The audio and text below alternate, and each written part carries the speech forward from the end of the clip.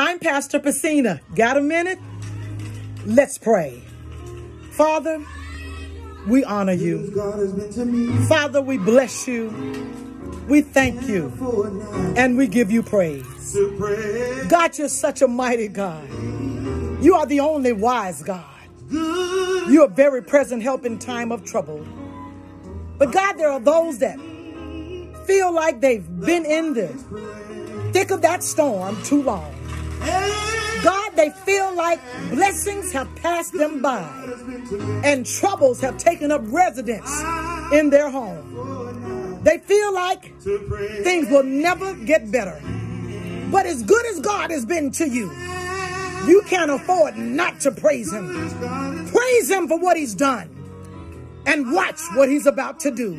You've got to give him the highest praise. In Jesus' name, amen.